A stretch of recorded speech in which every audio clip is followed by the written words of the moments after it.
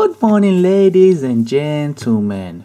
Today I'm going to show you how to pass any exam in school, in work, whatever it is. I'm going to show you how. Okay, let's go. Okay, so to pass any exam, it is pretty straightforward. First thing you will need is a brain. You know, a lot of people are born with a brain. It comes to you, not by choice, but by will. With your brain, you have to give it information. The more information you give your brain, the smarter you become.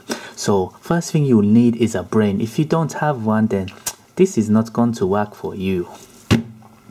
Okay, so step 2, what you need to do is get the, books of what you're studying and the exam is on, and actually study. That's what you want to do. You want to go and study. If you are not going to study, how are you going to pass your exam? Oh my God. So yeah, next thing you want to do is get some material of the exam, of what you are going to have the exam on, and actually put some work in and study. Learn the stuff.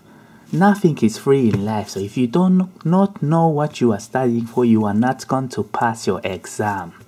Okay guys, I hope you found that information useful.